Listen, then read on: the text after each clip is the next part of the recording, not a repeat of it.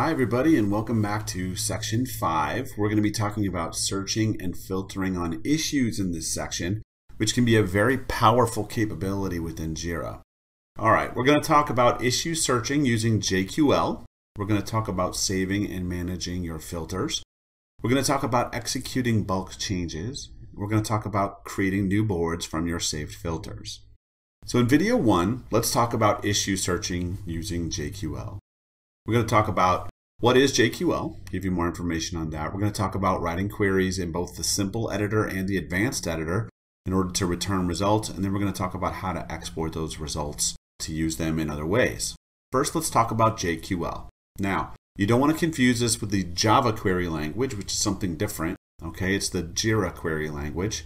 It's very similar in format to SQL. So if you've spent any time in SQL and understand that query syntax, you're going to feel pretty comfortable in JQL. It uses fields, values, operators, and keywords. And let's talk about what those are. So the fields themselves are the different types of information that are contained within the system. So these are the different attributes for the work types, etc. The values are actually what's contained within those fields.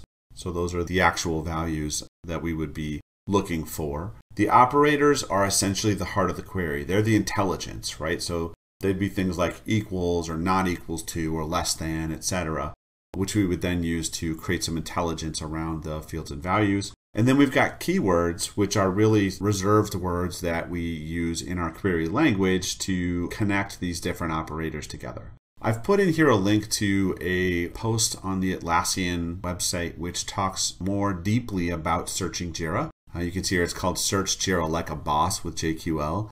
So if you need more information, that's a great way to get some. You can reference that. So let's take a look at the simple and advanced JQL editors in JIRA. We have these two projects here, first project and second project in our instance of JIRA. So what we want to do is we want to run and do some queries against these projects. So you'll see here we have the issues link here in the upper left corner. So let's click that, and you can see here we can go to search issues. So our default screen for searching is going to be basically the most generic query that we can do. And we're actually in the advanced editor. So let's flip over to the basic editor here. And you can see that it's going to give us drop downs which let us build a query.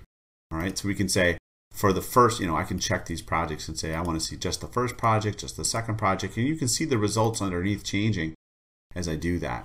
You can see I can choose the types of issues that I want to see, the status that I want to see, who it's assigned to, etc. Okay. So this is the basic editor, and we can run a query just by clicking this search for issues. All right.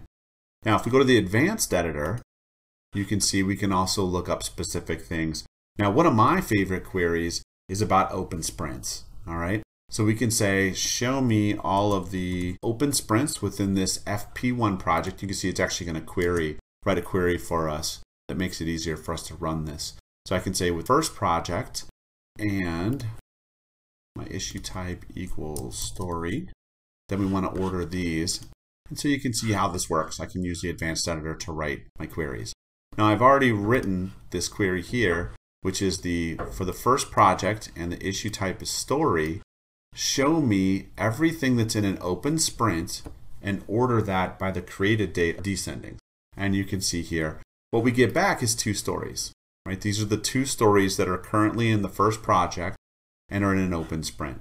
All right, so there you can see how we would write a query in both the basic and advanced query editor. And I've also given you a nice little sheet with this open sprints.